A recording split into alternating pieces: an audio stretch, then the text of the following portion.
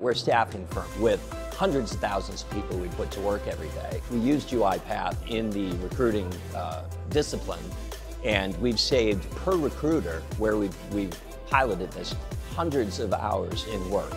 So at Lenovo, we've actually had done more than 700 processes of automation using UiPath technology. Last year, we were looking at more than $5 million of savings. We're definitely looking at doing 100 more every year. That's the goal, to add to the consumption of UiPath technology within Lenovo. We started our journey about 3-4 years ago, and our transformations have saved millions and millions of dollars. We grossed over 2,000 disputes to 2.2 million disputes. We managed to robot our process and resolve those disputes from 12 days to 2 days.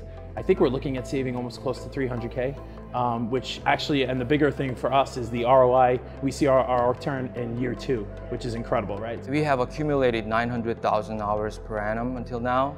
So that means we're improving capacity by the amount of 450 tellers. We have over 150,000 hours of work per year being done by bots now. So that's work that used to have to be done by people, but now bots are doing it for us. We are more than 360K automated hours given back to the business.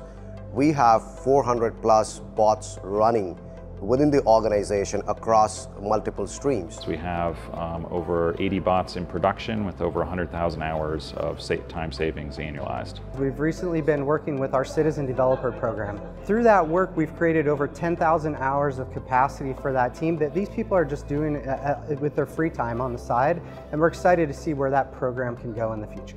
So what's most impressive for Littelfuse on its automation journey is the people and functions we have impacted. Obviously, we have thousands of hours saved, but it is the number of functions we've been, it's 20 and growing. And we actually allocated folks to do different roles, and we've taken those folks and we've now made a lot of them citizen developers, and we are scaling automation at mass.